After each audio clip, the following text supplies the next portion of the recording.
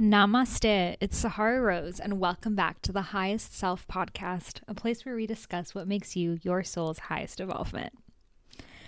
Today, I posted a picture of myself on Instagram of me in front of this beautiful waterfall in Bali. And really, I was just looking for a picture to post on Instagram today, and I realized I hadn't posted a picture of me in a long time. So, when you go through all your photos to try to find a picture of you, and if you're anything like me, you take like a new picture of yourself like once a year. So I'm like, oh, I have no pictures of me. And I found this one of me in Bali, and it was about 3.5 years ago. And I looked at it, and it just brought back so many memories of just where I was at that point in time. And, behind a picture, there's 1,000 words and 1,000 stories, and who you were at that person is almost nothing like who you are now. So I posted up that picture on my Instagram, I am Sahara Rose, and I shared a little bit about my story and what was going on at that time in my life. And I've received an amazing response of so many people saying that my story inspired them and they want to learn more. And so many of them seek to do a similar thing and don't really know how it's done, and just want to learn a little bit more about my journey of how I got here, besides the recent stuff of writing the book, but more on a spiritual sense of how I got to, speaking about these things and even this point of evolvement, because I obviously was not born enlightened, or still am not enlightened. I was not born spiritual. I was not born in a spiritual family. I do not come from a lineage of gurus. I do not come from anything like that. I was just a normal kid. And I wanted to share a little bit about my story, about how I got here, and especially at this point in my life, which was really the crossroads, the make or break, and the very months that really shattered my identity of who I was and made me who I am now. So I went to Boston University, and after I graduated, I wasn't sure what I wanted to do. I majored in international relations, and at the same time, I studied sports science. I got certified in sports nutrition. I did Institute of Integrative Nutrition, and I did a raw nutrition course with David Wolf. So I was studying nutrition and wellness in my free time, but my degree was in IR because originally when I started to study for university, I wanted to be an international human rights lawyer. So I actually first went to George Washington University in DC because they had the best international affairs school, and I was really excited to be accepted in that. And I share this on other episodes. But after working in various NGOs and nonprofits, I realized that I wanted to be working more hands-on with people. I didn't want to be just raising money for the next fundraiser, but I wanted to be on the ground helping people, because I've started volunteering when I was, about 12 years old, but I began going on actual trips overseas to volunteer with nonprofits when I was 15. So my first trip was, I lived in a prison in Costa Rica, and I was helping the orphans, the children whose moms were incarcerated and they had nowhere to go. So I was living in the prison with them. I later went to Nicaragua. I was building preschools in a really rural area where the average income per month is $9.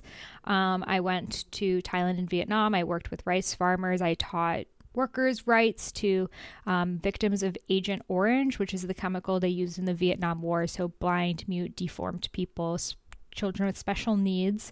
I went to Peru, to Cusco, and I was working at an orphanage there, which was really traumatic because most of those kids had been severely abused when they were left. So really, my whole life I've known I wanted to help people, and I want to do it hands-on. So I went to college, I studied international relations. I realized that I didn't want to be working for a big World Bank organization or UN. So I didn't know what I was going to do.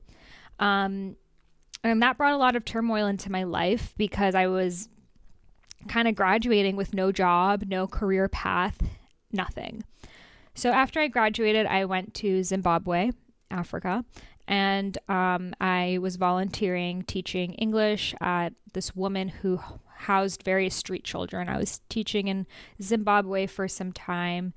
And after Zimbabwe, I went back to India. I started going to India, volunteering, teaching health and sanitation in the slums while I was in college. So when I went back to India, I figured this time I would probably move to India. I had spent so much time there. I knew a lot about the culture, and I wanted to see maybe I could just live the rest of my life in India. If I lived in India, then I could, volunteer full time. I could help people. I could really make a huge impact there. There's so much destitution and need in India. So I head on over to there, and I spent my first full year in India.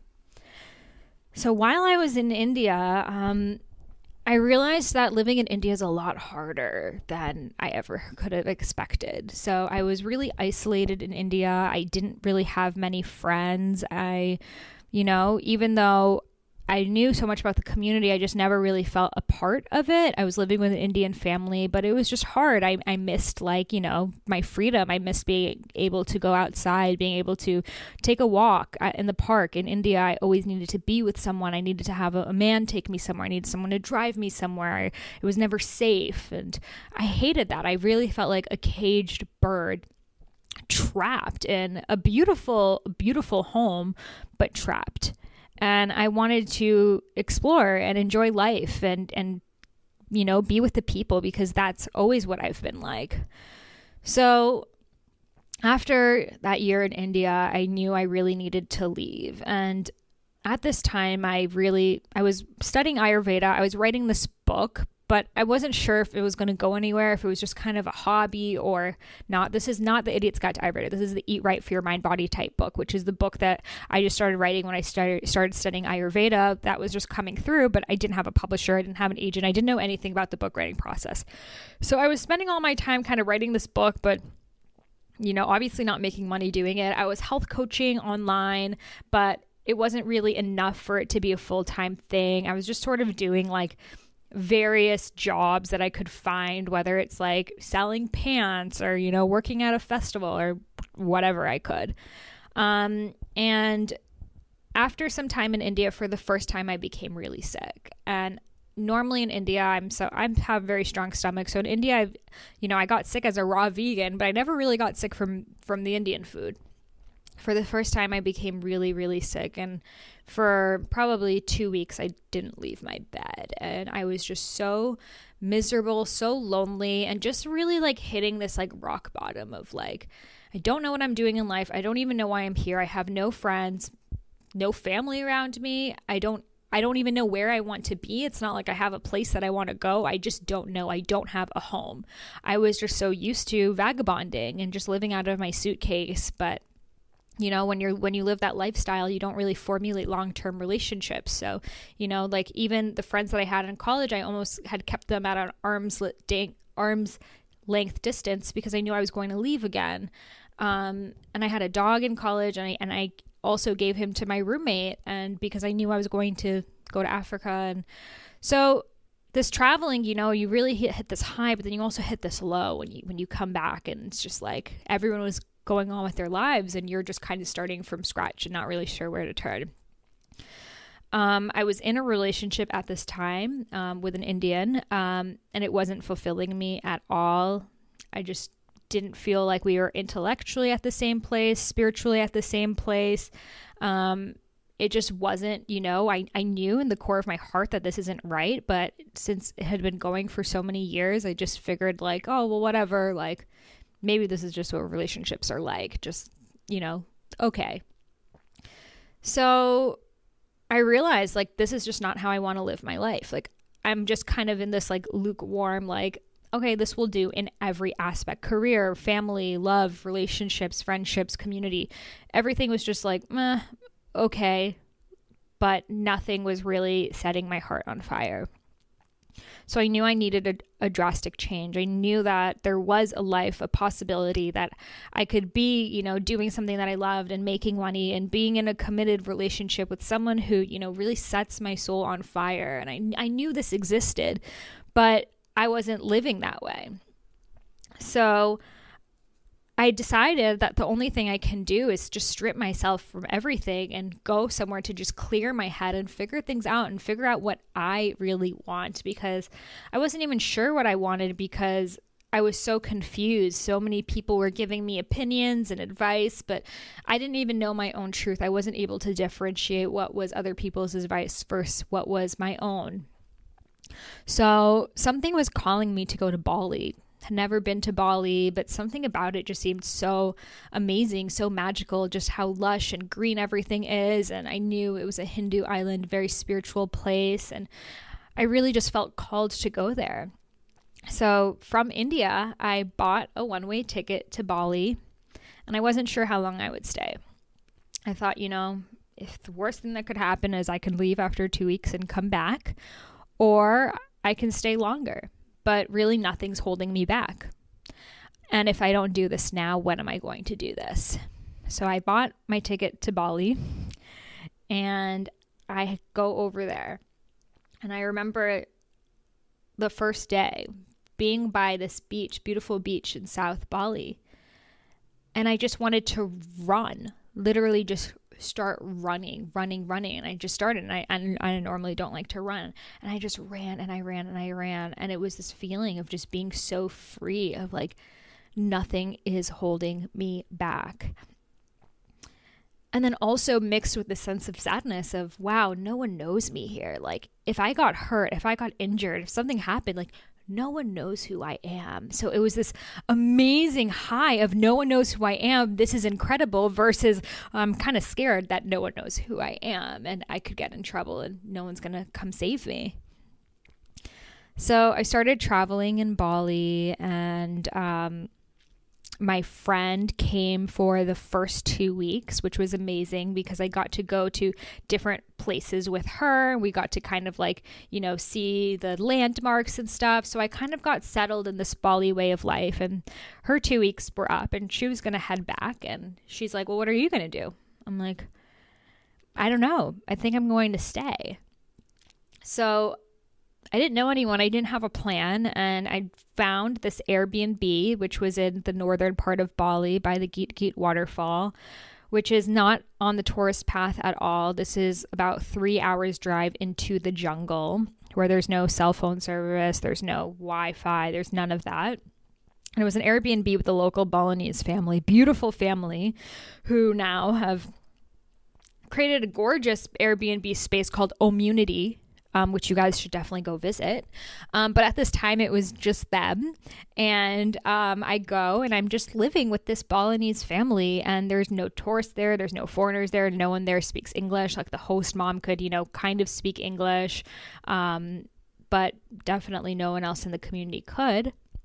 And I just stayed there. And, during the day, I would teach English to the kids. I would go to the morning markets with them, which were at 4 a.m, and I would teach them how to, use their produce. They had beautiful cacao and avocados and fruits, and I would teach them how to make like healthy recipes. Like, oh, did you know you could combine this cacao and this palm sugar and this avocado to make a mousse? And, I was teaching them healthy recipes, so they really loved that. And I was studying with the grandmother. She was an herbal medicine healer, and I was studying herbal medicine with her. She did not speak any English, and we would just go into the jungle and pick beautiful green leaves and mash them together with, on a stone, like brick and mortar pestle. And we would just take them, and her daughter-in-law would kind of translate like, oh, this is for curing cancer, like this is for curing Alzheimer's. And it was amazing because actually pharmaceutical companies have come to that exact jungle because these herbs are so potent, and they take extractions of them to create pharmaceutical medications based off of them. So it was insane to see like, wow, there are cures to cancer and Alzheimer's and various diseases. And that's why these diseases don't exist in that part of the world and in these beautiful, very farm-to-table communities. So I was just living there, and one day I was hiking in the waterfall, and I was looking down, and suddenly my phone fell out of my pocket. So my phone fell into the water, and I picked it up, and it was instantly dead, like no chance. So I put it in rice, I took the batteries out, I did everything. There's obviously no Apple store near me. And I'm like, shit, like now my phone is dead and I have no way of communicating with the outside world. And that really brought up a lot of panic to me because, traveling is one thing, but traveling with not being able to contact anyone is another.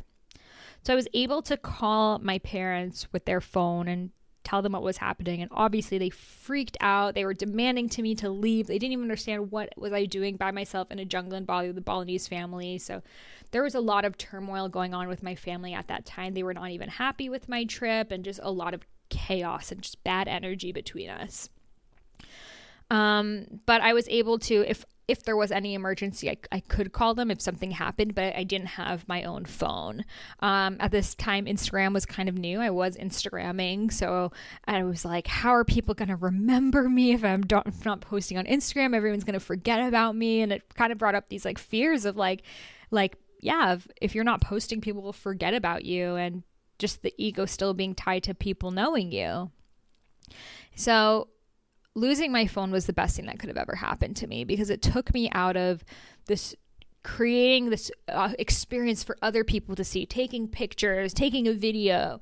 It was no longer about that. This was just me going in, and no distractions, no text to answer to, no social media to check, because really with social media, we're receiving so much feedback. We're receiving so much outside noise that it really detracts from us from being able to go in. So there I was alone with my thoughts and no music to listen to. I didn't have any more books to read. I had one book with me. It was Perfect Health by Deepak Chopra. I read that book 100 times. I didn't have anything new to listen to. It was just me alone in my thoughts with no one around me to speak English, in a Balinese jungle, living out of a bamboo hut, just being literally the most human I had ever been before. And I felt this incredible sense of freedom, and just really like remembering like, oh my God, like this is what life is meant to be about. And I ended up spending 4 months in Bali. I moved eventually from that village. I went down to Ubud, which is a town that has a lot of yoga and spirituality. And then I lived with another Balinese family there. And in Ubud, there are yoga classes and there's a lot of spiritual and personal development workshops. But really where I truly changed my mindset was in those moments by myself, those months in that rainforest. Because so much of what we think we know is really just other people's stories that we've latched onto. And I think of it like a file cabinet in my mind. And I literally had so much time to myself and just stillness with, nothing to distract me, whether it's a song or a book or a show, nothing, even a person to bounce back ideas to. So you start going through all the thoughts in your head. And, I would go back to where was I last year, January, February, March, going to every month of my life. And I did this with every month and every year of my life, just going back to what happened to me my entire life and reliving these stories. And then thoughts started coming to me of like, oh my God, like remember when I was 6 years old and, I was like walking to get a tomato and I fell and then I thought it wasn't safe, and all of these memories that I realized I had, but I had never really thought about again because I've just been too busy to think about it. No one's really thinking about what happened to them when they were 6 years old on a daily basis. But when you run out of thoughts to think, you're like, what else do I have in this brain of mine? So I began rethinking everything.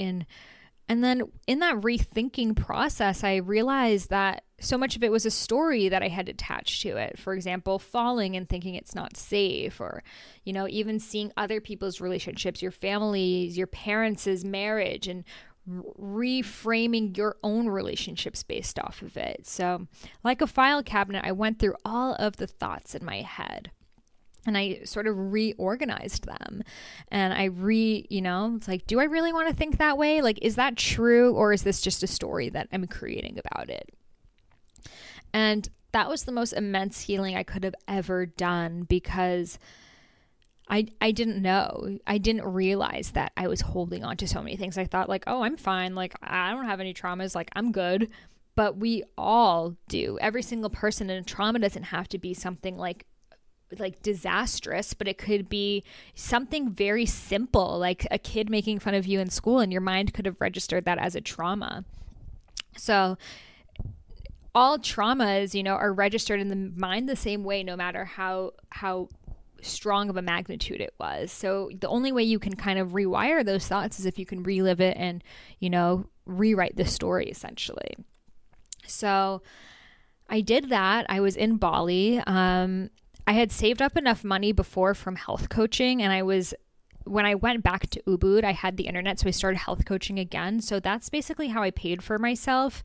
While I was in the rainforest, at first I was paying the Airbnb fees, which weren't a lot. But then after like a few weeks, I just asked them if I could do a work trade where I taught English to the kids and I helped them around the house. I helped them like cook and, help with their website and things like that. And in return, I could stay and eat there for free. So we had that arrangement going, which was amazing. And then when I got back to Ubud, I paid about $10 a night was my rent. And I had I had my own room in this Balinese host family's amazing little guest house. And my food probably cost $4 or $5 a day. So it wasn't that much. Like if I could just make $1,000 a month, I was good. Which now, is like just enough to pay for your food, maybe. So the living costs in Bali are a lot less.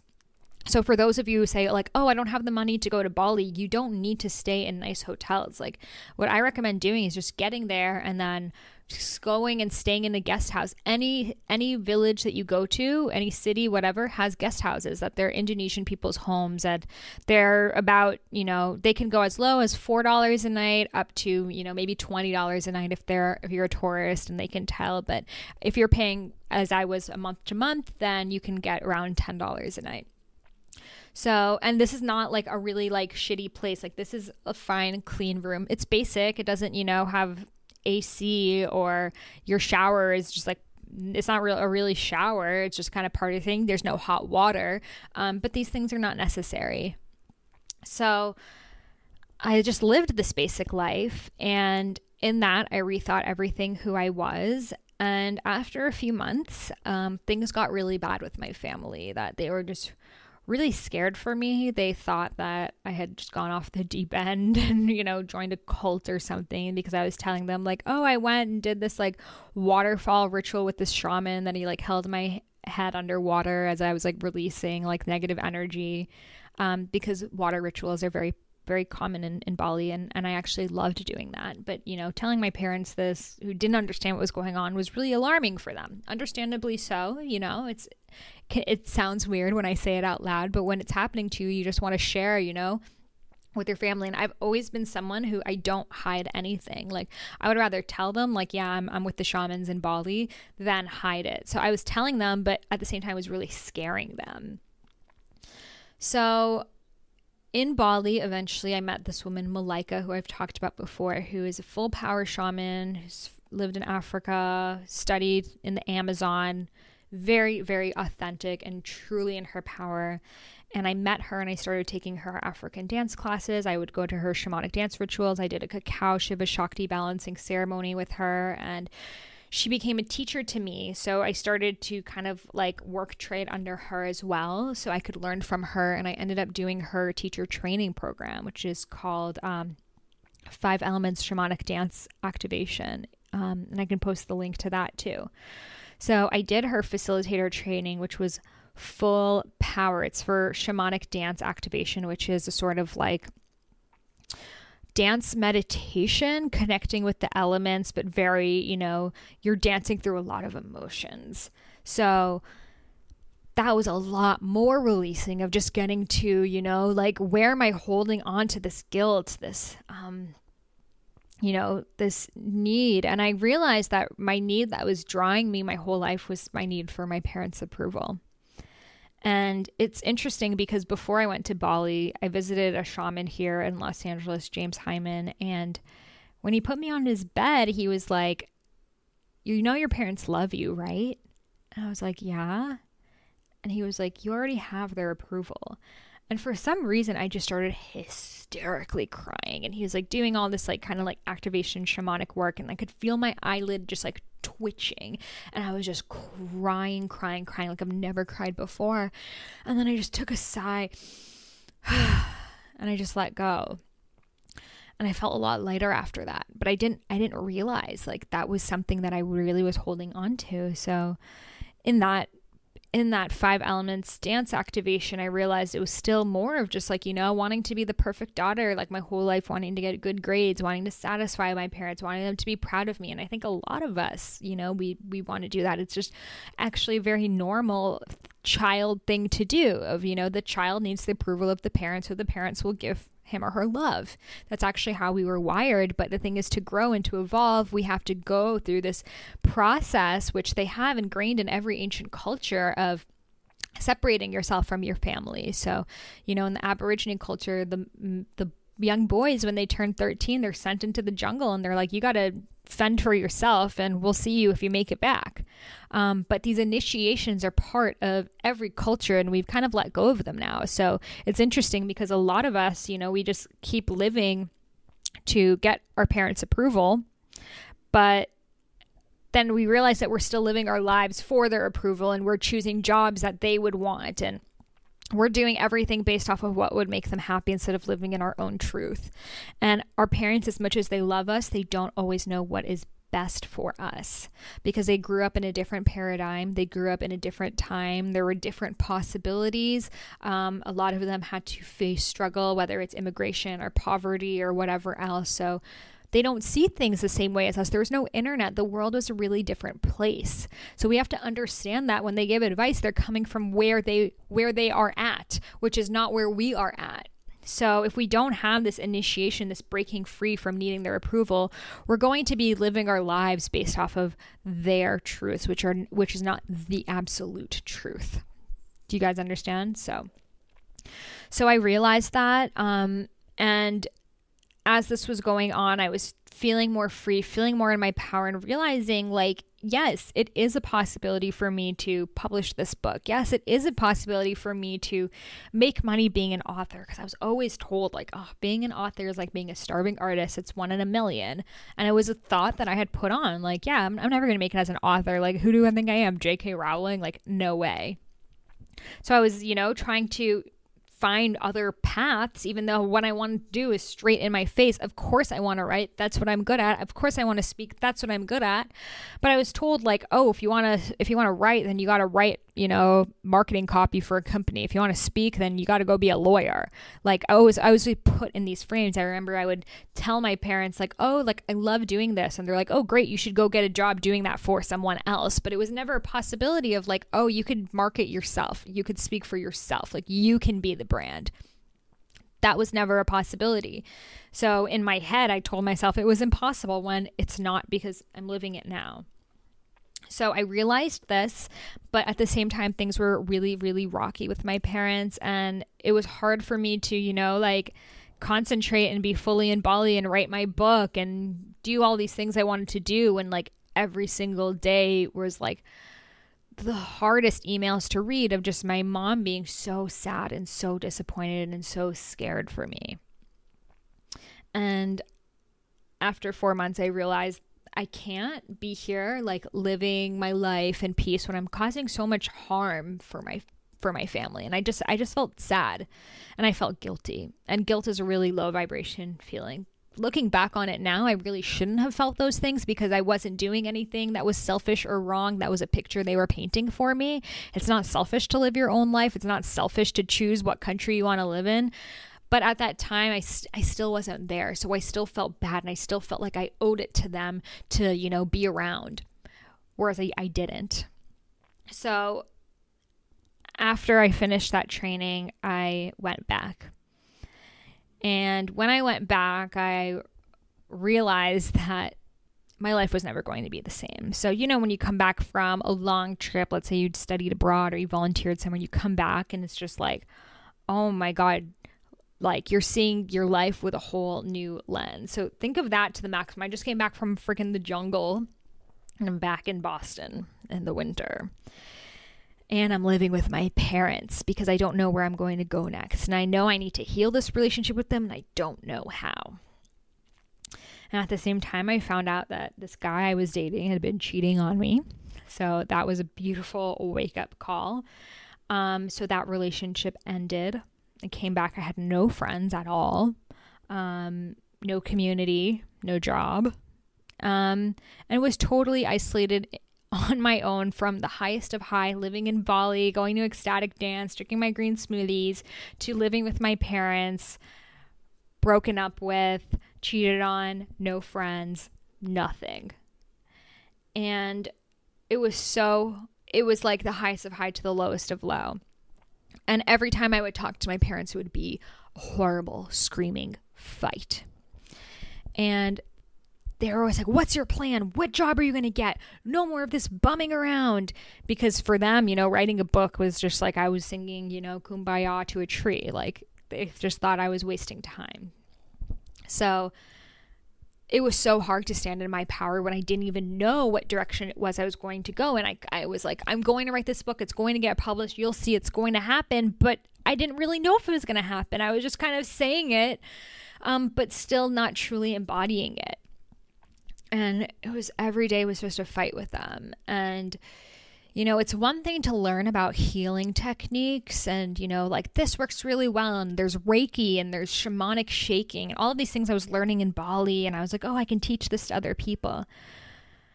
But when you are in pain, when you've just had a breakup, when you have no friends, when you're depressed, when all of these things are happening to you, all you can think about is how can I heal myself? So it was a time to really put these tools that I learned in practice. And for that month in October, which is just 3 years ago, all I could do is just try to heal myself. I remember I would go to the woods behind my house and I would stand in front of the pond and I would just shake, because in a shamanic shaking, when you shake, you release trauma and tension from your body so you can feel freer in your mind and in your soul. And my mom thought I was batshit crazy because I would stand in front of this pond and I would just shake and like convulse my body. And she's like, you need to go to therapy. Like, you're out of your mind. I'm not realizing that this is a form of therapy. This is actually probably better than most therapies because you're actually getting out of your cellular makeup. So that was really hard. I just had no one to talk to, no one to turn to. So I really understand when people have a hard time with no community, because I was really, really totally there. And, my only friend that I had before that was my boyfriend, who turned into my ex, who turned into, when someone cheats on you, you like hate them. So it was like, I didn't even have anyone to talk to about it. And at this time, all I wanted to do was leave. And I was just thinking about how can I go on the next trip? How can I go just somewhere else to get me out of where I am right now? So I decided I would go to Ecuador, because in Ecuador I could learn more about shamanism, and I was really interested in the shamanic path and thinking that maybe I could become a full-time shaman and go study with the tribes in Ecuador and maybe live there. There was no chance in my mind that I would stay living in America. Like, the shopping malls, the street lights, like everything just overwhelmed me. Just even going to a supermarket and just seeing the amount of waste would like hurt my soul when you have spent the past few months picking up rice in a rice field and you see how much it takes to pick up every little piece of rice, and then you're seeing all this waste in the supermarket. It gets your soul. And even the things that I used to do with my mom as bonding, like going shopping, like I didn't want to do that anymore. I didn't want any part in this like capitalistic society. So I was just trying to figure out how can I like save up money to go to Ecuador. And my parents basically told me if I go to Ecuador, they will disown me. Like, I am not their daughter anymore. Like,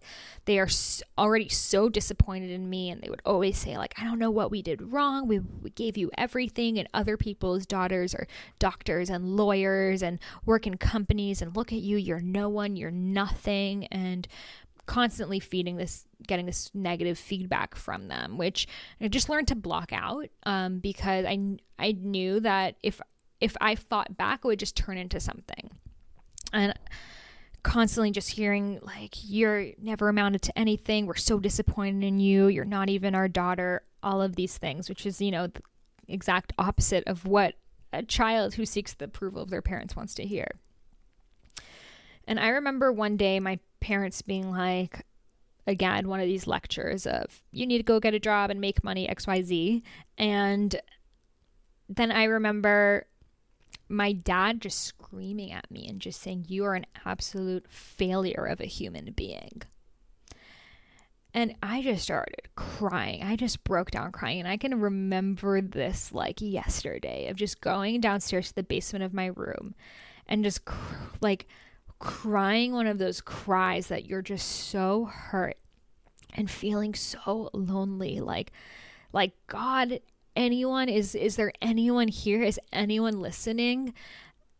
Everything that, in Bali, I had left with so much possibility, and I can be whoever I want, and things are so great, and coming back to this like nothingness, and no one loves me and no one cares about me.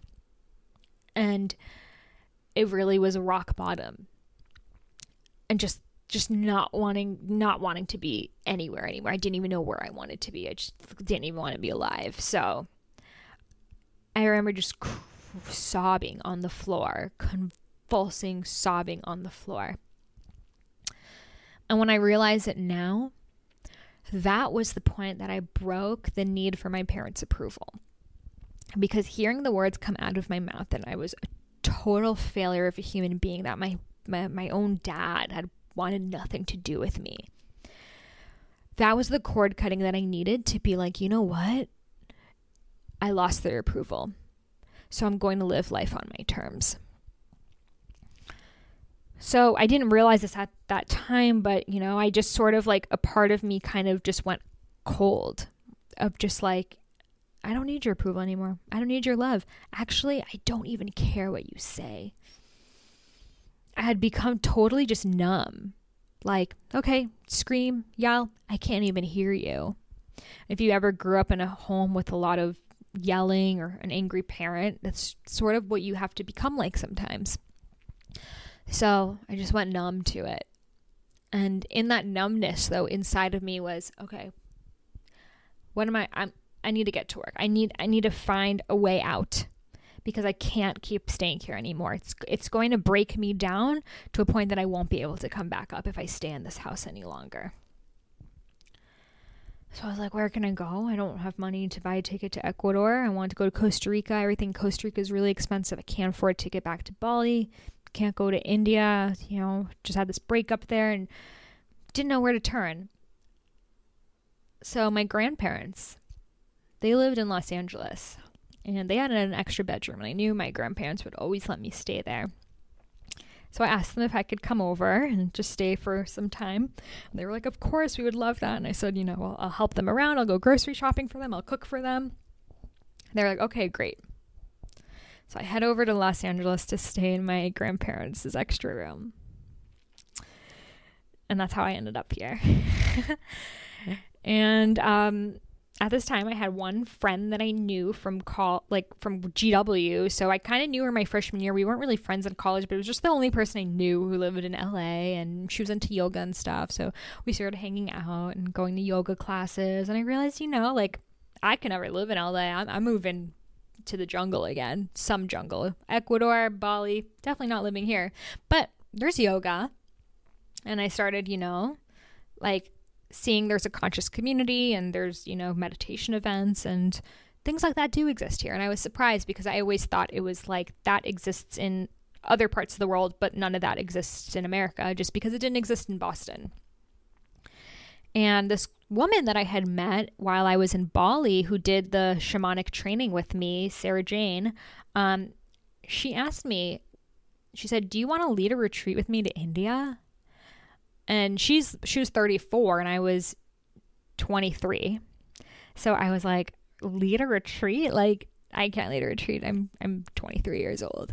And she's like, well, like, why not? Like, you can totally do it. Like, you can teach about Ayurveda. You have a lot to share. You can even teach your belly dance classes. You can teach your, shamanic dance training. We just did this training together. We could totally tag team and do it. And she had led retreats all around the world. So I was like, how am I, like, I can't lead a retreat. Like, I'm so young. I've never even properly been on a retreat before, let alone lead one. I don't know what to do. But she's like, I really think you could do it. So if you want to do it, like, I'm totally down to do one with you in India. So I thought about it. And I realized, well, if I lead this retreat in India, it would pay for my plane ticket back there. And with that, once I have a plane ticket there, I could stay there, and then maybe I could, save up enough there and move to Thailand, and I could just head back to Asia. So I told her I would do it. And I told my parents, I said, I'm going back to India. I'm going to be leading a retreat there. And they were like, what? Absolutely not. Like, you can't go back there. You just came back and now you want to leave again. You're such an escapist. Like, you don't want to experience, you don't want to face real life. But the thing is, real life doesn't exist because real life exists different for every person. So we can't say real life is only in Boston and it's not in India and it's not in Los Angeles, because there's no such thing as one real life. Every life is real, and every life can call another life untrue. So that excuse was out the door. I was like, you know what? Just because it's not your real life doesn't mean it's not a real life. A lot of people lead retreats full time, like Sarah Jane, travel around the world leading these retreats. It would pay for my plane ticket, and I would also make money from it. So it is a job, and it was way more money than I was making before. So I'm going to do it. And they were just screaming at me, no, you can't. But this sense of just more strongness of who I was that I had gained from losing their approval was, you know what? I actually am doing this, and there's like nothing you can do to stop me. So this is what's happening. Whereas before, the way I would come forth was, oh, do you think I should do this? Like, what do you think? And like, the way kids do, you ask for your parents' opinion, you ask for their approval. Like, what do you think? Which is, now that I'm so secure in who I am, I can come back to them and ask them for their approval. But when I was at this point of just like uncertainty and a little bit of still like hesitation of who I truly am, like I recommend at this time to not ask for anyone's opinion. So I was like, this is what's happening, and I'm going to India, and I'm going to be leading a retreat. I'm going to be there for a few months, and I'll see you when I get back. And it's amazing because when you stand in your power, other people take you more seriously. So it went from absolutely not at all to my mom being like, so like, what are you going to do in India? And understanding. And it was so refreshing to not have to fight anymore and to not have to prove myself and to just be able to have a conversation. It was the first time that year I had been able to just be like, yeah, this is what's happening, and I can be truthful in you and you not fight back. So if you're a parent and your kid's trying to do something different from you, just listen to them, because it's going to make them open up so much more. So before I go to India, I decided that I would go to Bangladesh because two of my best friends in college were from Bangladesh, and I'd always wanted to go. And one of my friends, her parents own a beautiful preschools that teach the kids whose moms work in factories there, because 80% of Bangladesh works in garments. So they also provide scholarships and education for the people in garments. They provide fair pay. They have great work accommodations. It's really an amazing place. So I decided that I'd go to Bangladesh, and then I'd go back to India. So I go to Bangladesh, and it was amazing because I had so many stories of like what Bangladesh is like. And I thought like, it's going to be the worst work environments and this and that. And trust me, probably most of it is, but it was amazing to see that these factories were so much, cleaner and better, and providing, if any woman wanted to stop working in the factory and wanted to pursue education at a university, she was given full scholarship to do so. The kids were taught while the moms were working. You had to be at least 18 years old to work. So I was teaching there for some time, and I was supposed to go to India after spending, about a month in Bangladesh, but something called over me. There was a dance festival in Delhi at this place called Zorba the Buddha, called Nataraj Dance Festival, which I so recommend to anyone who likes to dance, especially like shamanic and dance meditations and things like that. So I decided I'm going to go to this Nataraj Dance Festival, but I knew if I told, my parents like, oh, I'm like going back to India by myself to like go to this dance festival, it would be another fight. So I just go. And I mean, it's amazing. Moms have the most incredible radars. So I buy a ticket to India, and I just don't tell my parents, and I go over to India. And obviously my flight got delayed like 7 hours, and no one heard from me for like, a day. So my mom like had texted my friend and was like, oh, I can't reach hold of Sahara. Like, do you know where she is? And she's like, oh, she like left for India already. My mom's like, what the hell? So I finally got to India, but then again, at that point, I was so much more in my power. And I was like, look, the reason I didn't tell you I was going to India because I knew it would be a fight. And she was just like, she couldn't fight that, because if she fight that, I would be like, exactly. So I go, and all of these things, you know, the reason I'm sharing these with you is like all of these little like kind of face-to-face confrontations are what gave me the strength that I have today. So I go to India and I do this beautiful dance. It's like not a festival, it's more like classes. So it's at an Osho center. Zorba the Buddha is an Osho center. So Osho is this amazing philosopher who came from India. He died in the early 90s. And he's all about that spirituality is really being in pure joy. Spirituality does not mean you have to suffer. It just means that you're like living in divine alignment with whatever it is that brings you joy. So dancing, singing, laughing, play, all of these things are spiritual practice according to him, which is something I really resonate with, because I realized a lot in my own spiritual journey. I was like, I must suffer because that's what spirituality is. And it doesn't have to be if you don't want it to be. So at this Zorba the Buddha center, during this Nataraj dance festival, all day at the beginning, you're doing the Osho dynamic meditation, which is, I've shared this in other podcast episodes, but it's a 5-stage meditation movement series where you're going through the different human emotions, happiness, anger, stillness, etc. And then you're doing about 4 dance workshops a day, where whether it's tarot dance that you're dancing through the tarot, chakra dance that you're dancing through your chakras, like you know, deep root chakra, and just moving your body, and like sacral chakra, and like more in your sensuality and solar plexus, and more in your like powerhouse and identity, and heart chakra, and it's really like heart centered, and then throat chakra, and it's like maybe you're singing along, and crown third eye chakra, and it's like very, you know, upper body intuitive, like Balinese hands, and then crown chakra, and you're just meditating. So beautiful dances, free form dances. Have you ever done 5 elements dance or something like that? It's like that, but inspired by different things. And it was such an incredible experience of just letting myself go and just coming back into my truth, into my own body's wisdom, because it had been a lot of fighting and a lot of uncertainty, and just being like, yes, this is where I'm supposed to be. I know I need to be doing this kind of work somewhere. I still didn't have the exact roadmap set out. But I remember on that New Year's, we were setting Thai balloons in the sky, and everyone was setting their intentions. And my intention was to be more in my masculine. And I remember everyone in my group being like, what? Why would you want to be more in your masculine? And I was like, I feel like I've learned and I've grown, and I've, you know, really tapped into all of these senses, and I felt, and I danced, and I played, and I explored. But I know that my work is to bring this out into the mainstream world. They were like, why would you want to do that? You know, you could just live here in this ashram, or you could live in the jungle. Like, why would you want to go back to, you know, the chaos and the malls and, you know, the takeout and all these things? And I was like, because that's how I'm going to make the most difference. And, you know, we all have different roles to play. And for some people, they're meant to meditate in the Himalayas forever. And other people, they're supposed to be at the forefront. And for me, I knew that this experience was to fill up my cup, to allow me to break through my own barriers and my own blocks. But I knew it wasn't my path to stay there. Because for me to stay there would be just taking all of these great things I learned and not sharing it with the world.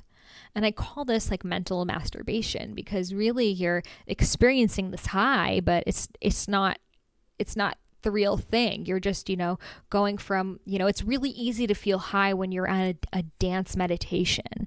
But when you get stuck in traffic, when you have to pay bills, like, can you keep that spirit up? And I knew that that would be the ultimate lesson in evolvement, if I could keep this energy going in that world. So I held the retreat in India. It was a beautiful retreat. I performed in the tribal belly dance conference, International Tribal Belly Dance in Goa. Studied a great deal of tribal fusion belly dancing, which is belly dancing combined with African, Balinese, temple, Odissi, Indian dance, as well as pop and lock. And I head back. And this time it wasn't because I felt guilty. It wasn't because I felt like I had to, but it was because I realized like I did what I needed to do here. And now it's time for me to take this out into the real world. So I'll share the rest of what happened in another podcast episode because I know I just shared a lot. But I just share this with you so you know that, no one just ended where they were without the journey. And if I didn't detach myself, if I didn't have my whole life shatter apart, if I didn't have to question everything that I knew, whether it was my relationships with men, with money, with purpose, with life, just redefining these things. Because, I was kind of brought up to think that like, you kind of get a job and then you get married and your husband pays for you and then you have kids and your kids are your life and that's life because, I come from a Middle Eastern culture and that isn't the life that I choose for myself. And it was a lot of breaking through ancestral blocks because, I'm the first person in my family to be born in the United States, the first person to really have a job, the first person to be independent, to not even be married at my age. I think I'm like the oldest person who's not been married yet, and I'm 26. I think, my mom had me when she was graduating college. She was like 26. So it's a lot, especially when you're the first generation doing this work, which I think a lot of us listening to, it's a lot. But it's totally possible. And if we don't do this lineage healing work, it's going to perpetuate and our children are going to hold on to it. So in every family, there has to be one person to do this. And I'll share the rest of what happened to you in another podcast episode, but I just want to like give you a little bit of like where I am right now so you can just see how much things can change in 3 years. So last week was my book launch at Tantris, which is like Ellie's top yoga studio. Russell Simmons owns it. The only book launches they've ever done are Deepak Chopra's, Marianne Williamson, Russell Simmons. They're doing Eckhart Tolle's, and they're going to be doing Oprah. And they did mine, which is just freaking insane. And, my book is the #1 best-selling Ayurveda book in the world. It has been for the past few months. I'm just finishing writing my next book, Eat, Feel Fresh. My parents came to my book launch from Boston on Sunday and saw me talk for the first time ever, guys. I've been doing this for 3 years and it was the first time they've ever seen me speak. And they're so proud of me. And everyone they meet, they're like, my daughter wrote a book, and they give copies of my book as gifts to people. And they're so proud of me. And when I wrote the book, I just wanted to put Sahara Rose. I didn't want to put my last name, Kitabi. And they were like, you have to put our last name. Come on, put our last name. And I was like, what? You guys didn't even want me to write this book. And now you're like, oh, you have to have our last name on there. So it's just amazing how all your relationships can change when your relationship with yourself changes. Because when you don't take yourself seriously, other people will immediately sense that. And they'll say, she's not really sure, so there's a chance that I could talk her out of it, and I'm going to try to. But when they see, like, this is what I'm doing, and I'm going to rock the boat, and you're either going to come along with me or that's it. Like, I had to get to the point with my parents that I'm like, this is who I am, and this is my path. If you want me in your life, you're going to have to accept that. Otherwise, I guess we won't talk anymore. And that was the hardest thing that I could ever say for both parties.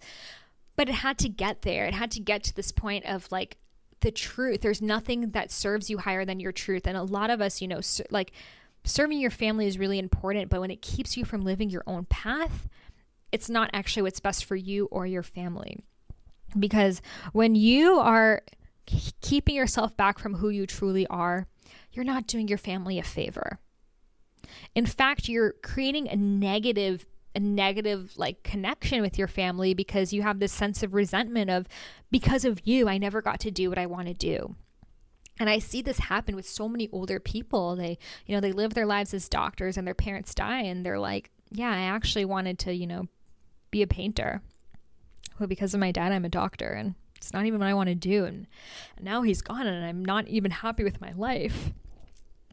Which is just the saddest thing because it's like you lose that parent and you have this almost sense of like resentment, which is the worst thing to carry on to someone. When your parent dies, you just want to be in pure love and just like we were so honest and so true with each other, and I just love and respect you and cherish you for raising me. And so much of, the importance of raising a kid is to allow them to be independent and allow them to be who they were meant to be. And just because you're good at something, just because you think something's the right way to do, doesn't mean it's the truth for your kid. So if you want to be a good parent, it's let your kid go. And I was really lucky that my mom was the one who actually let me go when I was a teenager and let me volunteer and travel to all these places. And I think her fear kicked in was when I was older, and she's like, wait, you want to do this with your life? Like, no, this was like for summer vacations. This is not what you're doing with your life. But I was like, but you're the one who raised me this way. I mean, you exposed me to all these cultures and all of these parts of the world and, amount of poverty, and you expect me to not do something? Like, what did you think was going to happen when I went to all these trips? So it's amazing. And when I tell this story to other people, they're like, yeah, my parents said the same thing. So give your kid freedom, but also know that with freedom comes them taking their own path. And when you open someone's eyes, they don't get closed again. So where I am now is just having a really beautiful relationship with my parents and them understanding me. It was amazing that my dad is actually reading Deepak Chopra's book right now. And he's never been a spiritual person. He's like an atheist. And after my book talk, we went to Deepak Chopra's meditation. He did one in Beverly Hills. And I told my parents, I'm like, we need to go. They're like, oh, okay, fine. And my dad meditated. And he was like, it was really interesting because I experienced this dark matter in my mind. And my dad's like a scientist who went to MIT and is like the most like scientific academic person. And I was like, yeah, that's what meditation is. And in fact, Deepak Chopra uses that terminology of dark matter in the mind. He wrote a book called You Are the Universe, which shows with like astrological science, like how we are actually nothingness and dark matter exists within us, and that's our soul. And he's like, interesting, I'd like to see this book. So I gave him the You Are the Universe book, and he started reading it, and he's like, wow, this is actually really interesting. Like, I mean, it's a lot, and I don't really see the ties quite yet, but I'm really curious. So he was reading this book, and he was here this week, and after he left, he's like, do you mind if I take this book? Like, do you have another copy or something? I mean, I don't want to take your only copy. I was like, of course you can have it. Like, literally, I just want to cry just saying this because it just means so much to me that, they're on their own paths now. And so much of the work that we do is so our parents can get there, because we are our parents' teachers just as much as they are ours. And, we spend the first part of our lives them teaching us how to, tie our shoes and be nice to our friends and, be a good student and all of these things. But then the second half of our lives, we turn into their teachers. And it's through this, I'm so grateful for him calling me a failure. I really am, because if that didn't happen, I wouldn't be where I am now, and he wouldn't be where he is now. And now he's about to open a whole new chapter in his life of experiencing meditation and consciousness. We had hours long discussion on what is consciousness, like what are vibrations, how can you pick on vibrations of other people. He's like, so I don't get it, like, can you calculate it? Is it like light vibrations or sound vibrations? And I was like, no, it's like intuitive vibrations. It's like when you just pick up on someone's energy, and like they have a good energy and they make you feel like warm and friendly and excited, or they have a bad energy and you can just tell something's off. He's like, I understand what you mean. I wish we could just find a way to measure it so we could prove it. I was like, yes, like whatever is your way is perfect. And I'm so grateful to have him as a father, because if I didn't, I wouldn't have even been able to have the relationship with Deepak Chopra that I have, because Deepak Chopra comes from such a scientific mind. And I know that my soul chose my dad as my father because Deepak and my dad are so similar. It's insane. Like, they're both so scientific and so calculated and so wise at the same time. Like, my dad is like an encyclopedia, as is Deepak. And I know that they're going to become friends. So I'm just so happy that all of these things happened to me, and share this with you because wherever you are in your journey right now, just know that this is all part of the process, and you can take that rock bottom and use it as an opportunity to rebuild those blocks into the exact life that you desire. So really hitting rock bottom is an invitation for something new. Every breakup is an invitation to, I'll do a whole other podcast episode on that, but just like, what do I really want in a relationship? What do I value? Like, what kind of partner am I seeking? Because if we were just in the relationship that we're comfortable in, we're not going to, really do that self-inquiry, because we're like, well, I can't really change this about my partner. This is who they are. So it turns into acceptance. And, there is a level of acceptance that's necessary in every relationship. But when you're young and there's no kids involved, you don't have to accept everything when it doesn't feel right. So you can feel like this is it, or this could be it. I mean, what is it? Like I always thought, like, love is sacrifice, and it's kind of like you just find someone and you make it work. And it's not how it be. It's that the person that you're with should inspire you and set your soul on fire and be your soul flame. I'm going to write a book about this. So, I just want you to know, wherever you are in your journey, it's part of the process. And at the same time, don't sit back and just let it happen. It's a work in progress. So if I had just sat back after Bali, when I moved back home, and I had just said, you know what, it is what it is. Bali was a cool experience, and it's time for me to get back into the real life things. And I'm just going to apply for a job and live my life in the way that, my parents have, and the way that I see my next door neighbors do, etc. I wouldn't be where I am. So sometimes it takes that serious uncertainty, that pulling the band-aid, and it fucking rips your hairs out and you scream. And it takes that to be like, okay, this hurts. So since I'm already hurting, how do I want to rebuild my life in the best way possible? Not to just get out of this hurt temporarily, but to really be like, okay, I'm at rock bottom, so this is what I'm going to do now. And I think every person who's successful has had this point, because if you didn't hit that moment of like desperation of, okay, I need to make this work, or else there's no alternative, then you're not really going to have that like fire under your butt. So if you're at this point that you're just like, I have nothing, like really nothing, it's just like, no, this is amazing, because you have the perfect open canvas to create. Now, some people say, well, I have kids. I can't just go to Bali. First of all, you don't need to go to Bali. You don't need to go anywhere. You can have this process anywhere where you are. What I realized is a lot of, what Los Angeles has, what a lot of these big cities have, especially now more so than ever, is huge conscious community. There's so many events. Like when I moved to LA, I would go on meetup.com, type in the word shaman, and go to every shaman meetup I could. Like everyone was like in their 60s. And I would go and, see all these shamans and just do that in my free time. So anywhere you go, you can find spiritual gatherings, meditations, etc.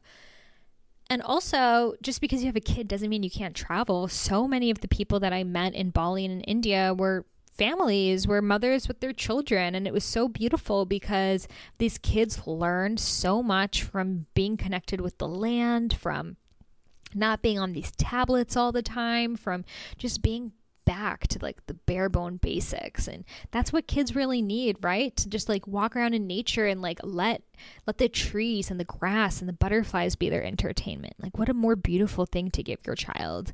And there are amazing schools in Bali. There's one called the Green School, which is an incredible eco-sustainable school where the kids are taught all about like eco-sustainability, as well as given a great English speaking education. Actually, a lot of big like CEOs and stuff move to Bali and send their kids there because it's such a great education. Something that I might do later on in my life.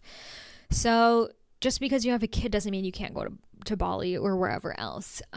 Nothing is stopping you except for the story in your head. And in Bali, I found so many people who are working online, like digital nomads. I was working out of a place called Ubud, which was like a hub for digital nomads, all people who worked online in Bali. And there's anything you can do online. You can, start your own online retail business. I met so many people in Bali who were selling like they're making jewelry or clothing in Bali, because it's very inexpensive to, like hire people to create like jewelry based off of your designs or create clothing. And they were selling it out of Bali, and they had global online businesses based off of that. They were selling on Etsy. They had their own websites.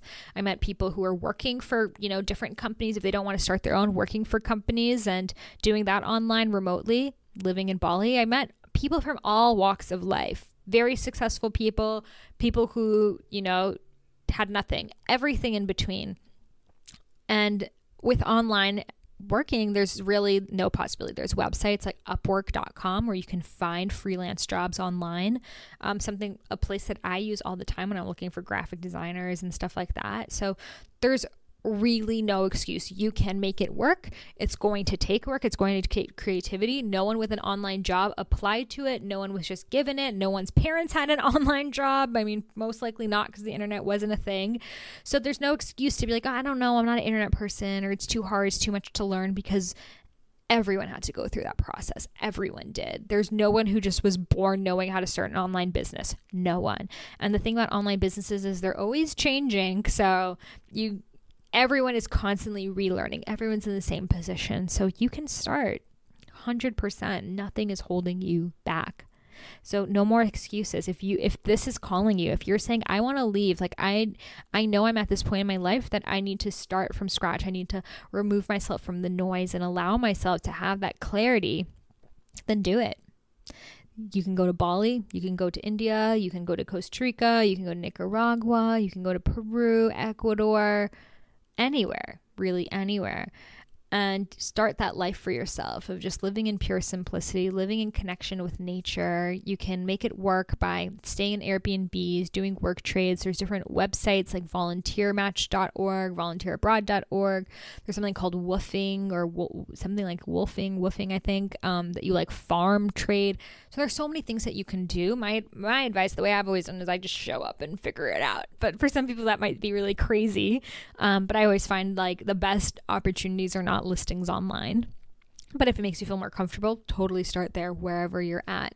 You can even book a hotel, you know, for the first week or something, so you don't arrive and have nowhere to go. Book a hotel the first week, and that first week kind of like walk around and find where do the locals stay, where is a cheaper guest house, and do that. That's a really good option too. So you can for sure do it. And also the place that I stayed was called Omunity. They have a website now. I'm so proud of them. Omunitybali.com. My host father's name was Zanzan and the mother was named Putu. They're so amazing. And you can learn about bone healing, medicine healing. Tell them Sahara sent you. They'll be so happy. And yeah, and there's so many places. I'll do a whole other podcast episode of, you know, my things in India, places I recommend there. Zorba the Buddha, I mentioned a lot. Zorba the Buddha is in New Delhi. You can find that. So yeah, maybe I'll do another retreat in Bali. We'll see how that feels for 2018. But just for now, I love sharing with you guys on podcast, because I want to show that, you know, a spiritual process is a daily practice. It's not just going one time on a retreat and coming back and going into, you know, what you were before. It's integrating into your daily life, which is why I think podcasts and online programs and things like that are really the most important thing to keep it going. Creating a community, whether it's online or in person or wherever else, all of the above, because it needs to be part of what we do every day. We need to know, like, okay, I have this podcast I can listen to that I can just zen out, and it's just like really reaching this higher part of me. We need to have these experiences integrated into our daily lives. Otherwise, the retreat turns into nothing afterwards. So I hope this episode inspired you to live your life in perhaps a new way than you ever thought of. Maybe it's planting a seed for something you want to do in the future, or maybe it's something that you're going to do right now and you're just going to book your ticket. And if so, you go. So I love you so much.